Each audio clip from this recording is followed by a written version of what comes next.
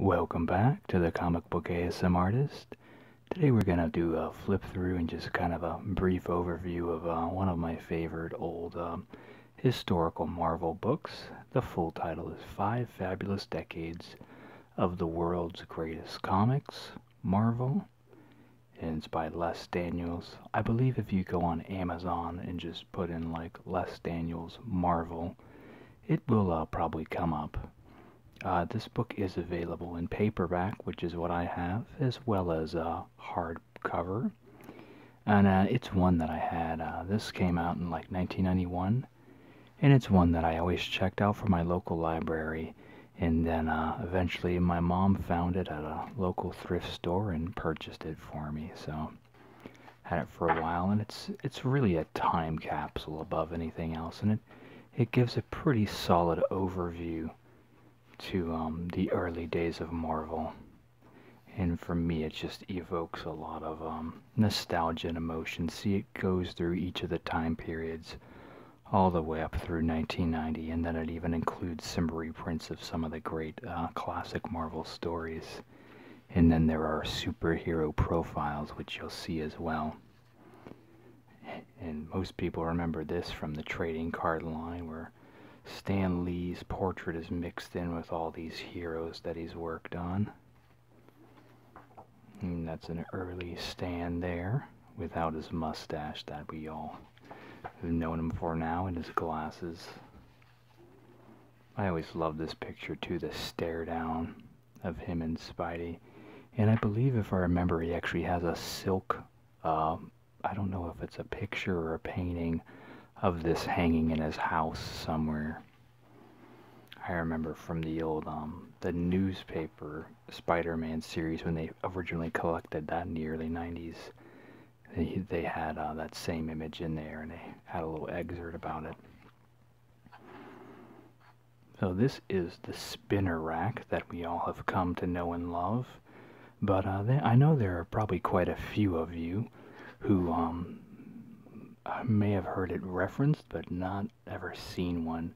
So, you know, in the early days, whenever we would go into pretty much anywhere, whether it was a gas station or a grocery store, bookshop, whatever, bookstore, we would see these, and it would just be filled with comics all the time, and you would just spin the rack, you know, which is how it got the spinner rack name.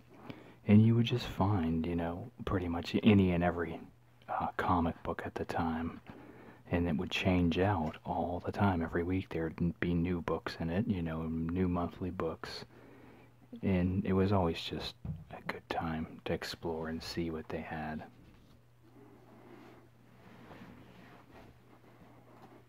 Trying to adapt here. This is a larger book too. I would say this is a coffee table book. The dimensions are, I don't know, maybe, I don't even know, somewhere around like the 12-inch by 12-inch, or however you would phrase it. It's not quite 11 by 17, but it's like the square version of that. So here we see a lot of the early days of Marvel here. And see, they even acknowledge how Batman and Superman really kind of kick-started things. And that's so weird to think about, that those characters were so influential. Another thing I always loved, all of the, each decade is, what's the word I'm looking for, punctuated by like just a I don't know if this is like, I guess it's simplistic, but it's just kind of a bold image for each period here. And it's really cool. They have one for each of them. This is the Golden Age here. This is the Marvel Comics #1 that most people have known about but never seen in person, you know. And then here is a reprint of the Submariner's first appearance. And then here's one of those profile cards I was talking about. And they do this for most of the popular heroes at the time. For Human Torch, And it's covering all of these guys because they were really the focal point of the early Marvel days. They were known as the Invaders. A couple other big hitters here were the Angel and the Vision, although they just kind of faded into obscurity. There was, I believe they talk about it in the Marvel's Project book that I have. I can't remember. I'll have to look through it. It's been a while. And I believe this is Hangman here. I could be wrong.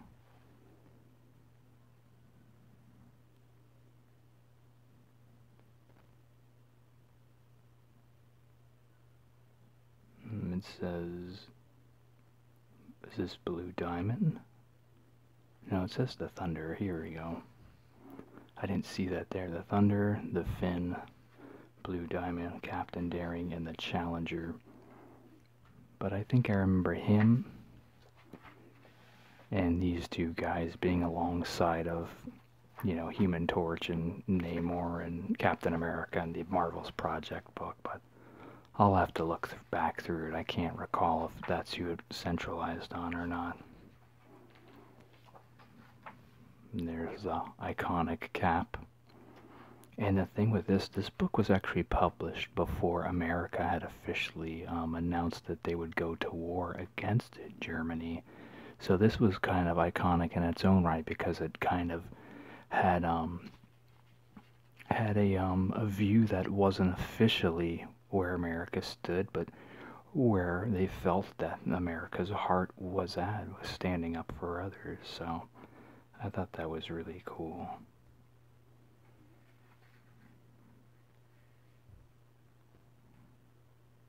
And I believe, I'm trying to read on the bottom as well. I think Kirby actually did get some flack for that and some threats as well.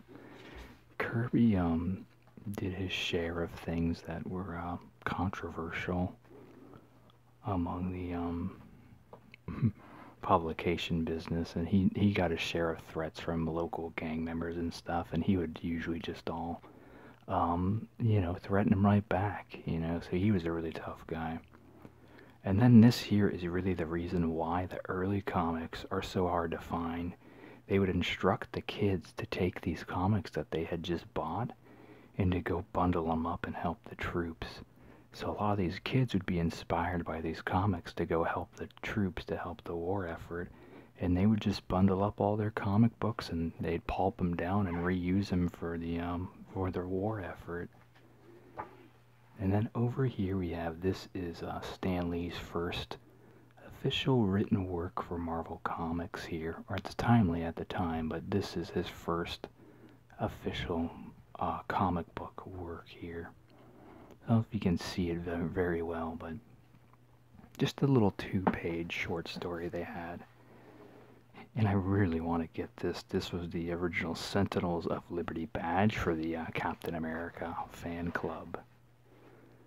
Other great iconic Cap, and then around in the 90s period you always find like these type of images would be on other random Marvel property, like just, you know, like your cheapo toys. Like I remember I had like a $4 Captain America spy kit that had like binoculars and handcuffs and stuff, and you would just see that type of image on the silver background like the action figures had, and they would have, you know, those type of images of the heroes, you know, unique to whatever hero was the focal point of the toy you bought.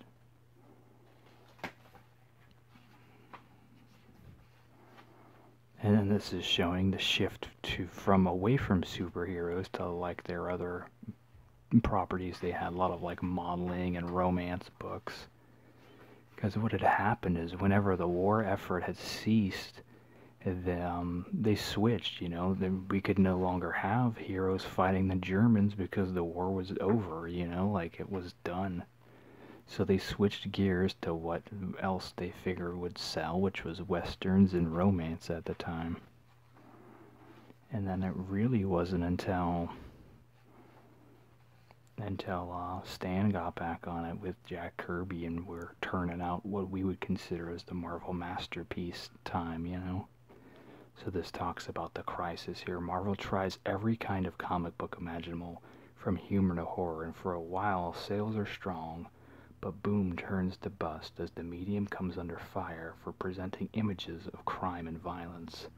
Congressional hearings investigate the link between comics and juvenile delinquency. The future looks dark.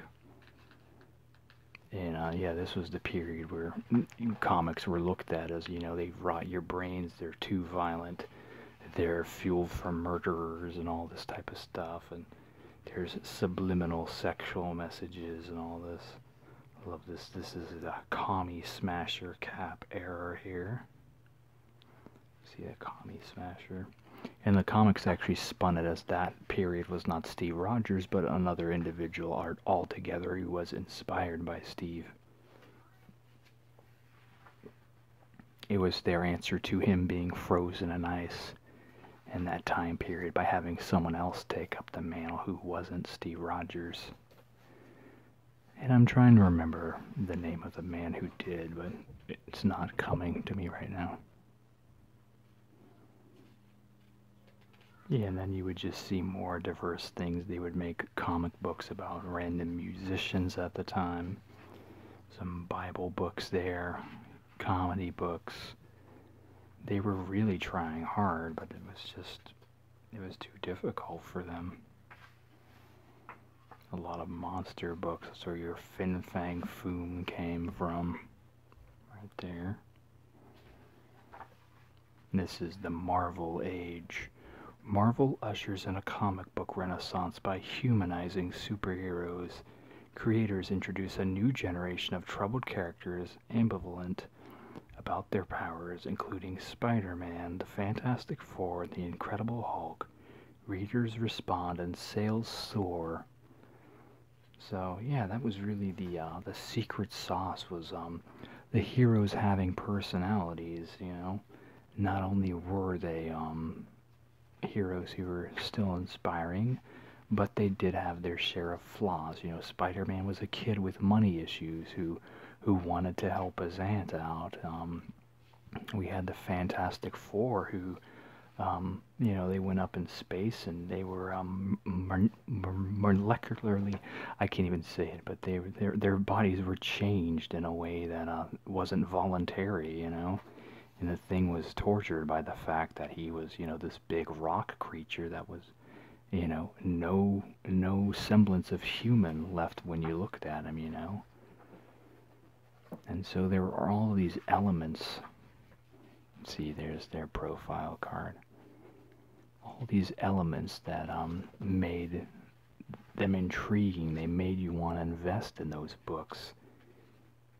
It wasn't just about the powers and the abilities, but it was about the people in the costumes, Another Hulk there. Thor.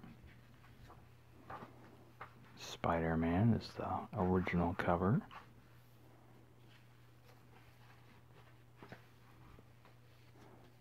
It mentions the black suit there. And this was right after he had gotten the suit pretty closely, so I don't believe, I could be wrong, there might be a mention of Venom in here. I can't recall though.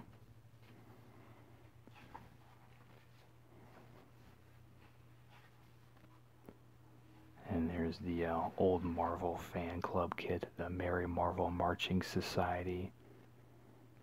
They had a little record that came with it that had a lot of the writers and artists of the time had done a quick little couple second voiceover on it to say hey to the readers.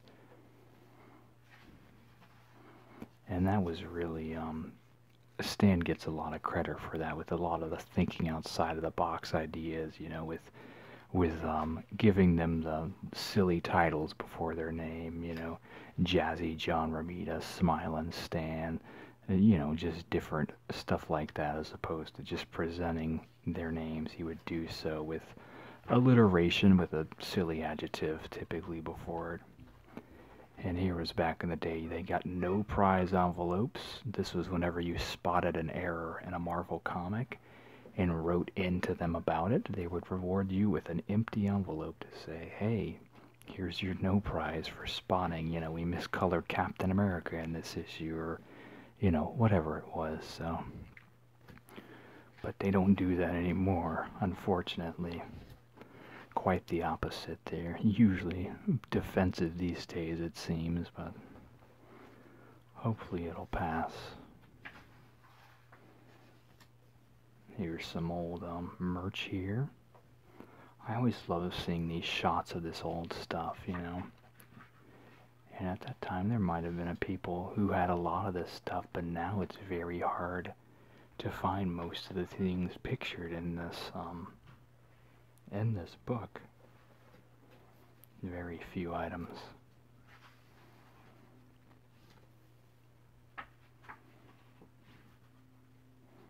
Silver Surfer here. And Stan says that when he wrote Silver Surfer, a lot of the monologues that the surfer would give would be a lot of the stuff that he was personally thinking about pertaining to humanity and society or what have you. So I thought that was interesting because Silver Surfer definitely has a very philosophical and deep side to him. So it's fun to see Stan in that light. He wasn't just a guy with a megaphone making a lot of noise about these heroes he would write for, but he was someone with a deeper personality beneath the surface.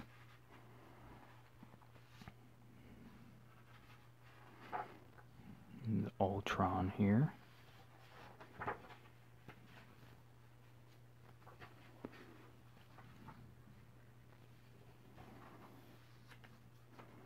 I always just love this book, I would spend hours just reading every little bit of it, and I highly recommend this. I have other Marvel books from whenever, they talk about through the decades, but I would say that this was easily my most enjoyable one. Just the presentation of everything, and I don't know if it's because I'm linked to that 90s period so much, those images, they bring back nostalgia to me, but I do find them, they're just bright and enjoyable, The research and development. Now the industry leader, Marvel, unleashes a young generation of creators, and the result is a period of wild artistic exploration.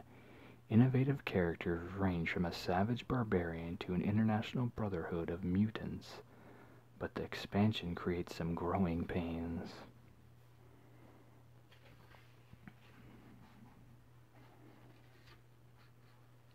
And I guess this is a period that I don't really know a lot about in the Marvel age. I wasn't really too into any of like the barbarian books or anything like that. I was just into the superhero books, so I really missed the boat on a lot of the experimental type things or the kung fu books at the time. Yeah, I remember this here. This was in this Spider-Man book here, they were not able to put the Comics Code Authority seal on this book because it did have drugs drawn within it, and that was one of the things in the code is you couldn't show drug use, whether positive or negative. You had to just leave it out altogether. So this was a book where Marvel stood their ground and they said, okay, we won't have the seal on it, but we're not gonna not put it out because it dealt with drugs in a negative light. It wasn't glorifying them, it was showing the tragedy behind them. And yeah, I never really got into stuff like the Man-Thing or Dracula or any of the monster books, but this period was really where that stuff started to show up. The Ghost Rider here. Luke Cage there.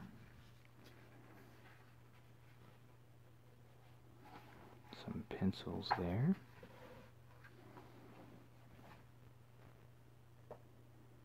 It's beautiful looking stuff though, and a lot of it back in the day, well not even that long ago, maybe they stopped at about maybe 15 years ago, where they would reprint large chunks of the early Marvel comics into these giant black and white non-colored phone books is what I would call them. and it would be great. You would see all of the line work without the coloring, because sometimes the color would detract from the mastery of the pencil and ink work. So I enjoyed seeing those because you would see them, how those artists had intended it before they put it through the coloring, which sometimes wasn't what it could be. And that wasn't really the fault of anyone. It was really just an assembly line process. You know, they had to get stuff out as fast as they could. There's a nice Punisher there. Ooh, that's actually a Jim Lee drawing of Punisher. I know he did work on the book for a little bit, but that was one of those I was able to read. My mom was very protective of me, so I couldn't read most of the books back in the day. And this was the start of where a lot of people picked up the X-Men. It's where they showed Wolverine and Colossus, and most of these guys here were brand new. These are all your new guys right here. And there's your classic crew behind them. And that would be where a lot of people would really consider the start of the golden age for the X-Men universe. There we go. Just really cool.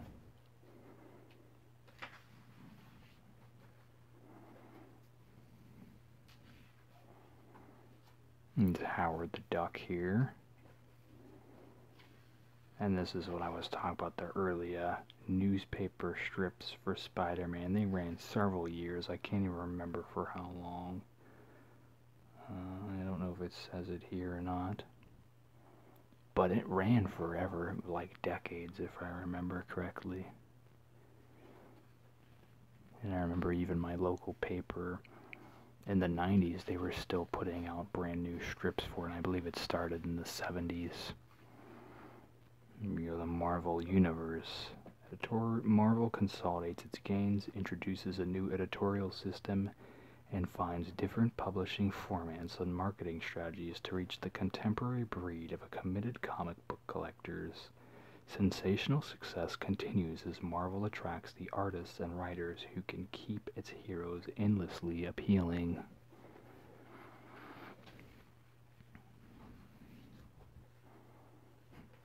And this is whenever I reference the CBS Spider-Man, that's what that is. This is the early live action days here.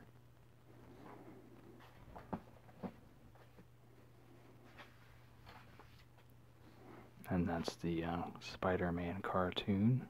Spider-Man and his amazing friends. The She-Hulk and Spider-Woman.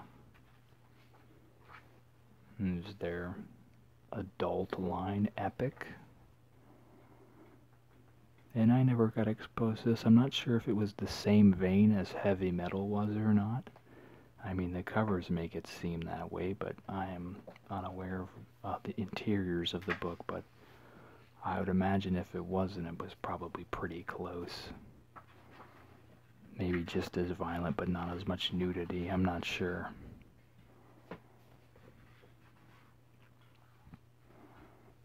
Some more character cards there. Wolverine. And I like both of those suits, truthfully. It's I know the cartoon one holds a good significance for me, but I really like this color scheme on them as well. Something just really dynamic about it. And I know it seems like now they're really trying to make things look futuristic and slick, you know, so I think they're overcomplicating when they're doing their suit redesigns.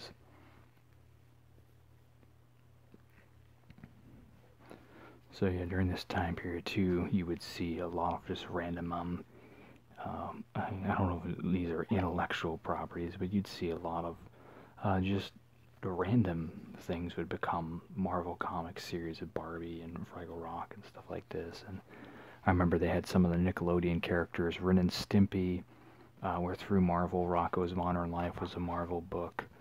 Beavis and Butthead had a Marvel book. Bill and Ted had a Marvel book. So you would just find Captain Planet was through Marvel. you would find these properties just suddenly pop up and be like, oh man, there's a book for this. And I believe this is getting close to the section where they reprint full stories here, I think. I'm talking about Jim Lee's War Journal Punisher.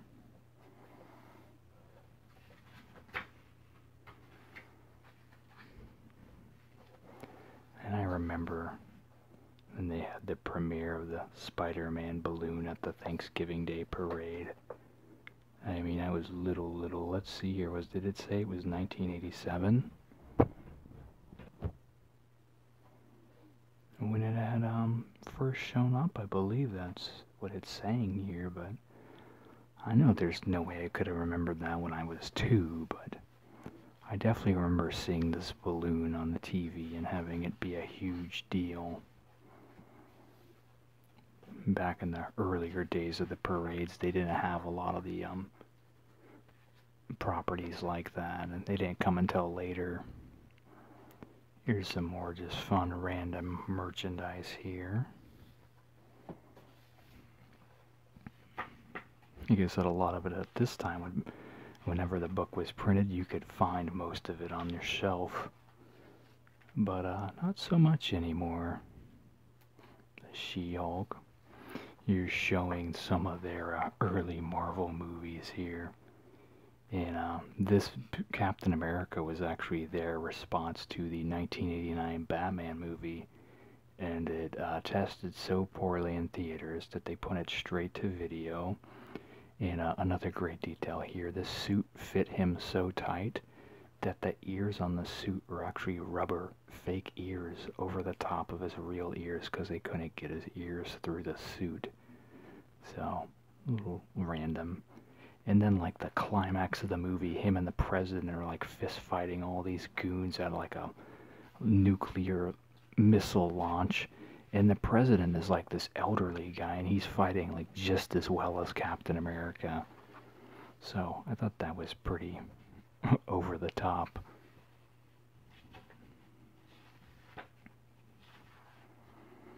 Yeah, so, yeah, it's got Dimension of Venom in there, then. Because as I was talking, it's like, well, I think they put the Spider-Man 1 in there, and that was definitely after Todd had already established. And I don't know if you guys have read this. It's called Spider-Man Torment, is the name of that storyline, and it's pretty interesting. It has its faults, but visually it's pretty cool to look at.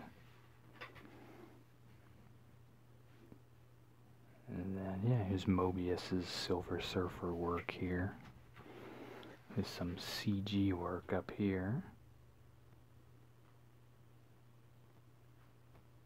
by Mike Sains. I'm not sure if that's the same guy who did. There was a Batman 2000, I want to say, where they did another where it was all computerized too. And this shows the process of the Marvel method. You get a summarized script. You pencil your pages. They get lettered. And this was all by hand back then. And then they would ink it. And then they would paint it. And that was your thing. And then they would submit it and okay it and put it in the book. And go through, this was their bullpen where all the artists and writers would work together. They'd print it. Printed page and the comic shop.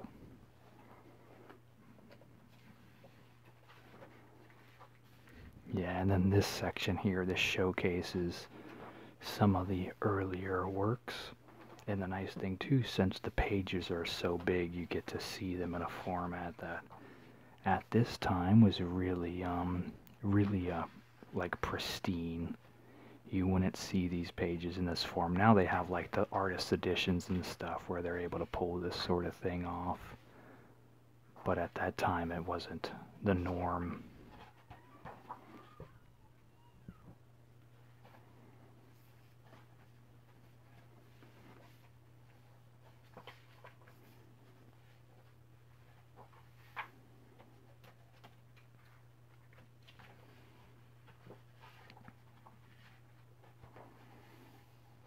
remember there's one part in particular in this book. It was an exclusive that you could only get at, I think it was Sears, so they reprinted it in here, which was the only place you could get it if you didn't find it there. And I recently almost had the opportunity to buy this issue of the Fantastic Four about 6 months ago. I wish I had. It's considered, this was one of Stan Lee's favorite stories he wrote about the Thing internalizing the struggles of being the man or the monster he had become. And I don't know, and Stan may have actually been going through stuff emotionally that might not be public knowledge. I mean, if you write about, you know, tortured, troubled heroes and things like that, you have to draw a little bit of that from experience. Here's some of Kirby's cosmic collage stuff here. I want to say, if I remember, he printed these out, they were photos, and then he colored over them or something, I can't recall. But it definitely was something that you didn't see in comics. Yeah, this right here, this Wolverine story, it's created, sold exclusively through Sears stores around the U.S. Limited and intended as a quick course to instruct the general public in the care and feeding of Marvel's most popular mutant. Refers to it as Wolverine 101.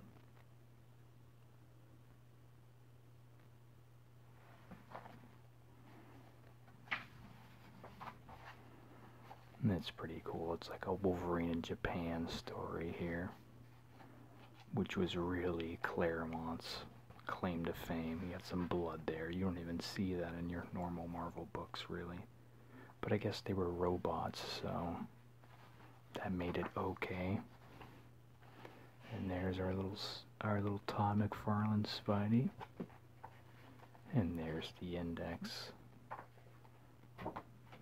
But yeah, I highly recommend this book.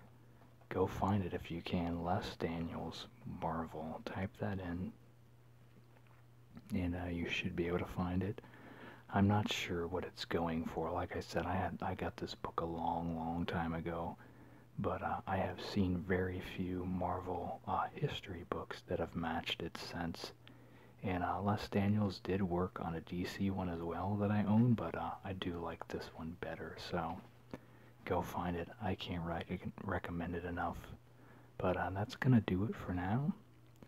You all have a good day or night. Don't forget to like, comment, share, grow the channel. Alright, thanks so much. Bye.